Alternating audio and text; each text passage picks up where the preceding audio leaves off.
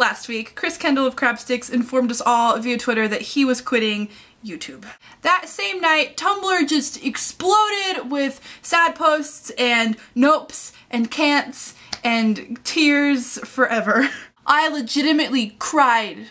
Okay, I cried. So the night that he told everybody that he was quitting YouTube, somebody asked me on Tumblr if I would write him a song because he was leaving and because that would be a nice thing to do and because I like Crabstickz a lot and I was going to be sad that there were going to be no more Crabstickz videos, but since there are going to still be Crabstickz videos and I still wanted to write him a song, I did just that. And shut up. Suck, man. You said you'd given up, but you took it back, got alive and left us all in tears. Said that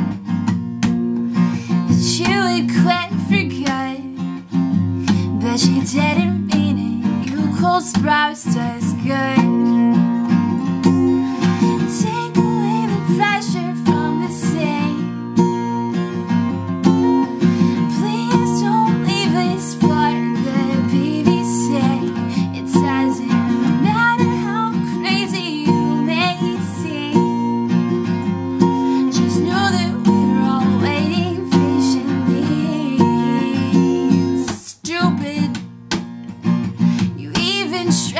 Worldwide, Crabstickz don't leave. Now we all see what you are inside. You troll, pretending no one cared. We were in crisis. What the hell, Chris? At least there's no more calling crabquits. Take away the pressure from the sea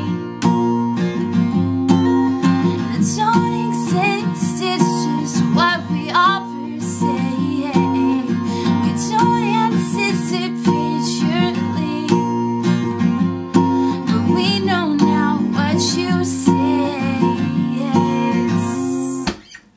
Just a bunch of stupid fangirls, apparently, who will freak out if you ever try to leave again. So, stop.